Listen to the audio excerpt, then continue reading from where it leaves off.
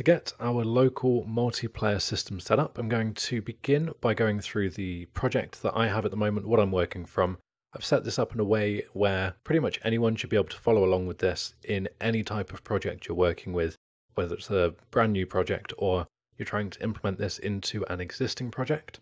So just having an understanding of the classes that I'm already using and the things I have in the project should help you to understand what you might need to add or the classes you're going to need to integrate into this local multiplayer spawning system. So to begin, the controllable class I have, again, this isn't specific or required to follow along, but I'm just using the default third-person character blueprint. I've changed the mesh just for kind of visual flair and added a custom material that I'll go into a little bit later.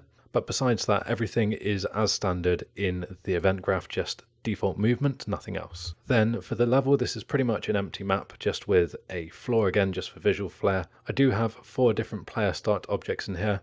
You're going to need that to follow along. So if you already have your level, just drag in 4 different player starts from the tab over here, and we're going to make some amendments to these a little bit later.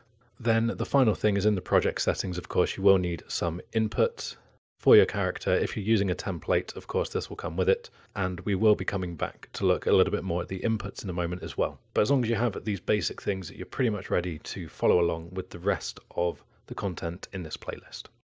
And for the material, I did mention that we'd look at this. So in the materials folder, all I've done is created a flat base material. So this is just a very simple color-based material with metallic, specular, and roughness. All of these have been parameterized just to make them accessible then in the material instances, and these are going to be assigned depending on which player you're controlling, just to show a quick way that we can visualize that you have 4 different players, and also to sync them up to the same player start each time.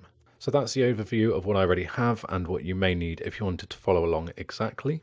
So the first step is going to be implementing our player controllers. Like I said, I already have 4 of these in the level, they're all spaced evenly apart. When you've placed these in, I've also rotated them so that the players will take up the initial rotation, so they'll all be facing towards each other.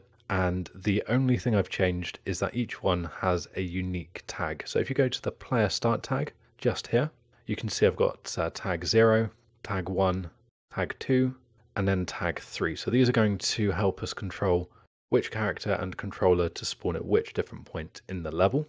And all of these have their default auto-receive input set to disabled. So with those aspects ready, the next thing we're going to need to do is I'm just going to close these for now, and we're going to want 3 different classes. The first is going to be our game mode. This is going to be the main control for the spawning and also kind of managing and keeping track of who is being spawned where. So we're going to create a new blueprint class of type game mode base, and I'm just going to call this one BP_game mode. Then the way that we want to do this is we're actually going to kind of override some of the default Unreal spawning. So if we go and manage that first of all, what we want to do is inside of the project settings, we will set the default game mode. So go to maps and modes, set the default game mode to be BP_game mode. And we want to change the default pawn that we're spawning. We don't want to immediately spawn in our players. We want this to be a kind of drop-in session is the way that I said that we would approach this. So we don't want to default to having 4 players. We'll have no players, and then when we press start, we will spawn someone in.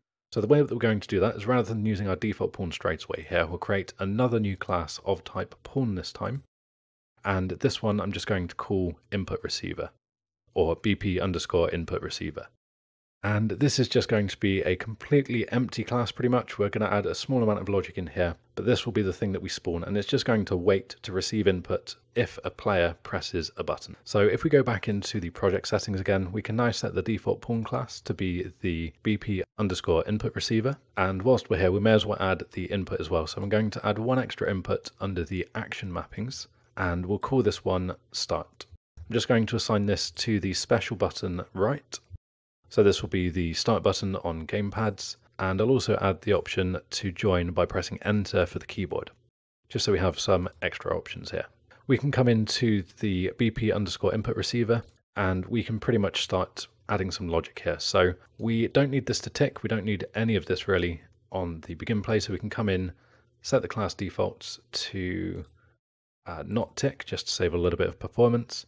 And we want one thing, and that is going to be to receive the input from the start. So we're going to get the action events for the start input, And we can just test this is working by doing a print string. And if we press play, we should have 4 of these different input receivers spawned. So we can check that over here. We have our 4 player starts, and we have just 1 input receiver does. And that's just because I forgot a very important thing. We're only going to spawn 1 of these by default. We're going to handle the spawning of the rest of them in the game mode. And in fact, that reminds me there's another change we'll need to make, but at least we can test for the input to begin. So if we click into the screen, press enter, we can see that we're getting the start input. So this is something we actually want to address. We don't want to allow the Unreal Engine to use the default spawning logic here.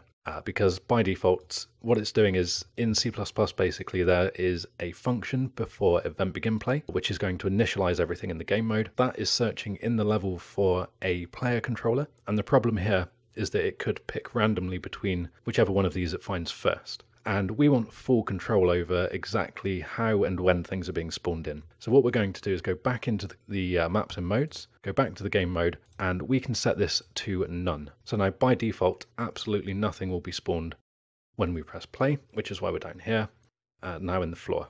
And that's perfectly fine, but that means that we now have full control over if and when the input receivers are going to be spawned. This also means we can start passing around things like the information from the player starts. So we can pass which tag is going to be assigned to each input receiver. And in fact, we can expose a variable in the input receiver now to help manage that. So if we remove the print string, we'll come back and address this later. We can create a new variable in here. We'll call this one player index. We're going to turn this to an integer. That should be fine for now. So this is going to be assigned when the start button is pressed, which is going to allow us to keep track of exactly which position each player should be spawned. So we're going to get the same result every time. We'll kind of exclude any randomness from the default Unreal spawning system that you'd normally expect to see. And in fact, before wrapping up, because there's only one thing that this class really needs to do, and that is to pass a message to the current game mode, I'm going to handle this through the use of an interface. So if we go and create another blueprint class, this time from the blueprint drop down here, we're just going to create a standard blueprint interface. We'll call this one BPI underscore game mode, as this interface will actually be on the game mode class, and this just allows us to avoid casting and safely pass a message to and from other classes without necessarily guaranteeing they're there. It's essentially the same as doing a cast and passing a message to a specific function, but I just find that interfaces are a little bit safer and a little bit more reusable. So we're going to name this new function spawn player, and we want to provide this an input, which the first one will be the integer value, the player index. And we'll just name this one to current player index. And just in case we wanted to do something like letting people back out and keep track of the different receivers as well, what we can do is we can create another input as well, and we can pass a reference to the player receiver, which is going to be calling this function. So we'll find the BP underscore player receiver. It's not player receiver, sorry, it's input receiver. And we're just going to set an object reference to that, and then we'll call this one input receiver. And then finally, the other thing when working with interfaces is if you're not familiar with interfaces, what we're going to do is go into the BP underscore game mode, go into the full blueprint editor. We need to go to the class settings, go to interfaces, and find the interface that we've made.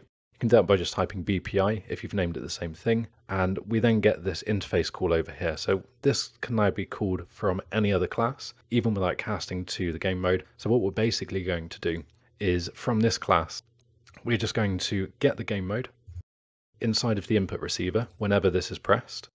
And rather than casting and checking exactly what class we're talking to, we can just call that interface function, the spawn player. We're going to send that a message, and we'll pass all of this information across. So we're going to pass in the player index and a reference to self. And all of this is done, as I said, without casting. It saves a little bit of memory. It's a little bit safer. At worst, if the class that we're calling, so the game mode here, doesn't implement this interface, meaning that you haven't included it just here to the right, all that's going to happen is that nothing will happen essentially here. We're not going to get any null references or errors. It will just be a call that's made and not received. Then the final thing is inside of the BPI underscore game mode, we're just going to add an output. This is just a visual thing that I like to do. I'm going to set this to be a type of Boolean and change this to be called return.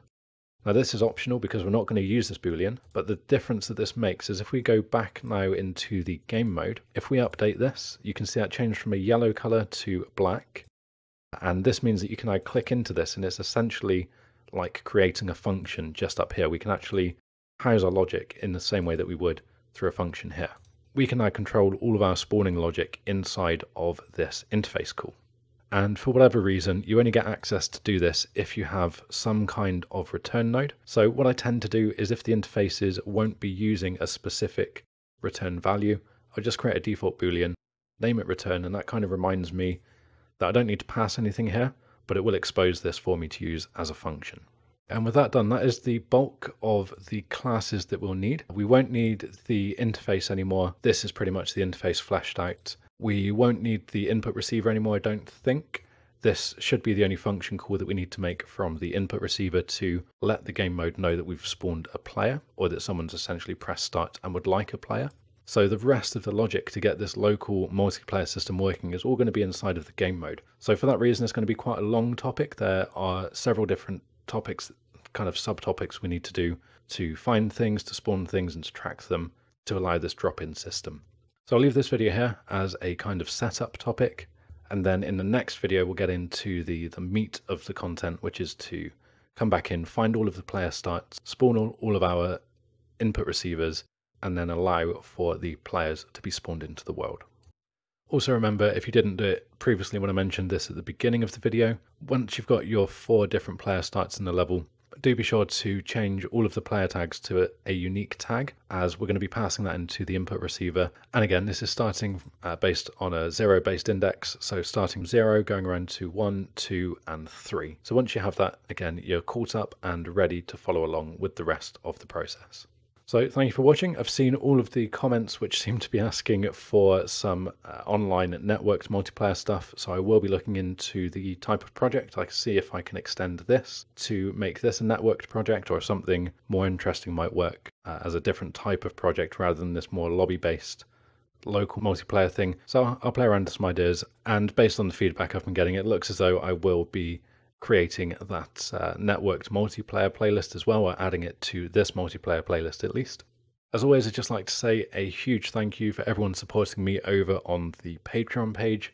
The support there is greatly appreciated and allows me to keep making content like this on a weekly basis. And otherwise, if you enjoyed the video or found this useful, please do leave a like and share the video around. That really helps. And remember to subscribe and hit the notification bell to get the latest updates whenever the new videos go live, so that you don't miss the next topic in the playlist. As ever though, thanks for watching, and I will see you all next time.